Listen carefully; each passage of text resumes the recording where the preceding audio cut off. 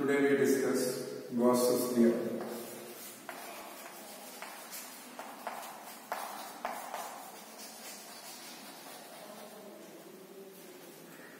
Gauss theorem states that the electric flux linked with a surface enclosing a charge is equal to 1 by epsilon 0 times the charge enclosed by the surface. That is, if I assume flux as phi, that phi will be equal to 1 by epsilon 0 times the charge q enclosed by the surface.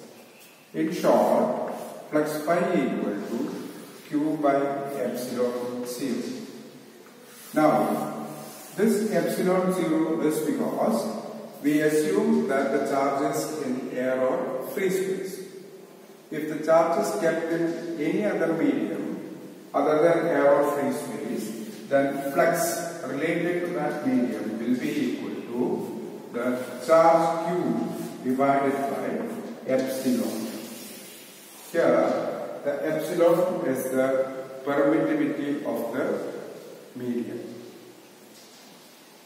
This is, in short, what Gauss's theorem states.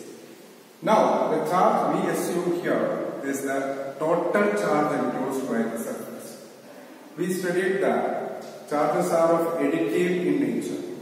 That is, suppose we consider a group of charges having positive and negative charges together, then we add all that charges to get the total charge and to explain the Gauss's theorem.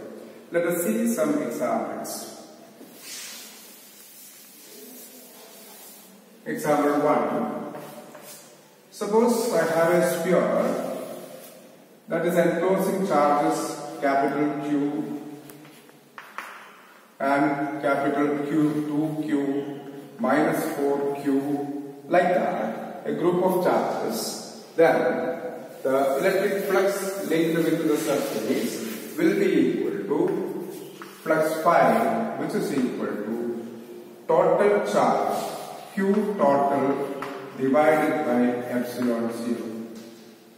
Now, that will be equal to plus Q plus 2Q plus minus 4Q whole divided by epsilon 0. That will be equal to, adding all the charges as to do the number addition and subtraction, we get Q plus 2Q, 3Q minus 4Q, that is minus Q remains and by epsilon 0. So this is the flux linked with that sphere enclosing these charges. Understood?